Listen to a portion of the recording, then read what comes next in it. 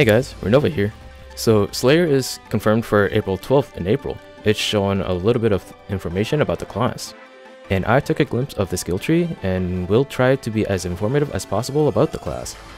And of course, when that class does come out, I will have an official guide with visuals just like my previous skill tree guides, so look forward to that.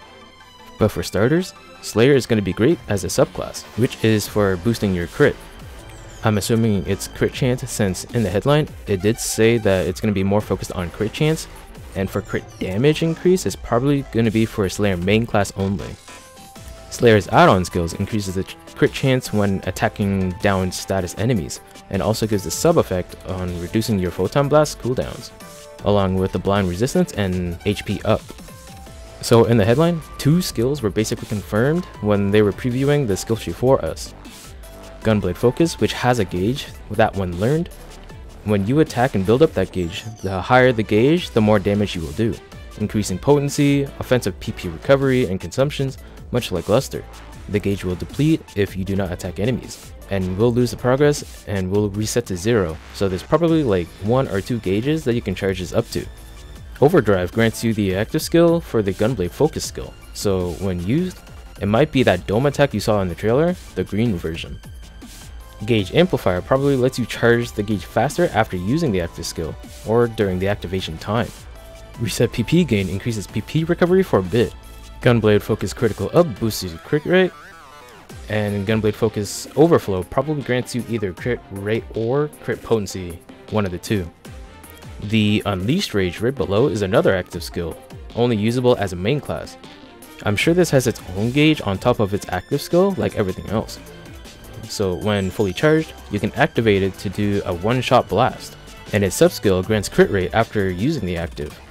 And then the rest of the skill tree is speculation. I will try my best to defer what they would mean, but my info is subject to change once we actually get Slayer on the 12th. So Critical Up will most likely increase crit chance, not crit potency, or vice versa. Gallant Attack Critical Up probably increases the crit chance when attacking bosses. Critical Hit PP gain probably increases PP recovery when landing crits. And Short Range Hot Shot probably lets you do more damage the closer you are to enemies, similar to Gunner's mechanics or something like that, where you do more damage the closer you are and lesser damage when you're further away. Charge Blades probably lets you charge your attacks, probably your normals and photon arts or something. Slug Shot, this is probably the stay move arts thing where attacks will perform differently if you input a directional key while attacking, or alternate arts with directional input. Relentless Blade probably increases potency whenever you're in blade form, not the gun form. And Relentless Blade Reinforced probably increases the duration and maybe potency damage. Blade Counter probably lets you counter with the blade version, so it probably has 2 types of counters. One with a gun and one for the blade. So yeah, Gunblade. Blade Counter Critical Up probably increases your crit chance for a short time when you successfully counter. Mobile Blade, this is probably something that lets you switch in between the gun and the blade form. And Mobile Blade Counter, this might switch your state whenever you successfully counter. So like, if you're using the blade form, for example, you'll switch to the gun, or if you're using the gun form, you'll switch to the blade form, and vice versa. But yeah, I think that's all I can come up with in terms of my speculations on how these skills will go. Slayer looks like it's going to be a great subclass to increase its crit chance. Probably won't benefit from crit potency though, since that's probably going to be a main class only thing. As for Slayer main class, you can still rock Fighter Sub to deal bonus damage on downed enemies, and if you rock Bouncer, it might be a bit iffy since it only increases the chance of downing them to that state, but it might still work just as good.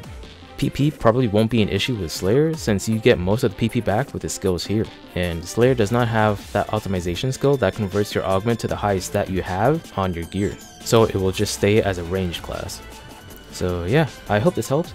I'm excited to try Slayer and probably gonna main it for a while, and I can confirm that the color variant attacks shown in the trailer is indeed from a weapon camo that Slayer has, and that weapon camo is probably a color variant as well, not something used like a trunkless color variant since that also has green photons, but yeah. And add-on increases down crit chance, so all the more reason to run Fighter Sub, and its sub skill to reduce the photon blast cooldown. But yeah, that's all I have for today's video regarding Slayer. I know a lot of you speculated that Slayer is going to release on the first week of April, which kind of defeats the purpose of mid-April that they stated in their trailer. The first week of April, you'll be able to exchange those tickets you've been farming and collect those gunblades early on before Slayer release. And I think during that week, we're gonna get Chapter 5 as well. But yeah, that's all I have so far. If I have any new info to share, I will make a new video of it. But yeah, I hope this helps. If it did, I'd appreciate a like and sub to the channel for more PSO2 content. And if you and your friends are gonna try out Slayer, it would be awesome if you could share this video and share the knowledge. But yeah, I hope you have a great day, and I'll see you all in the next one.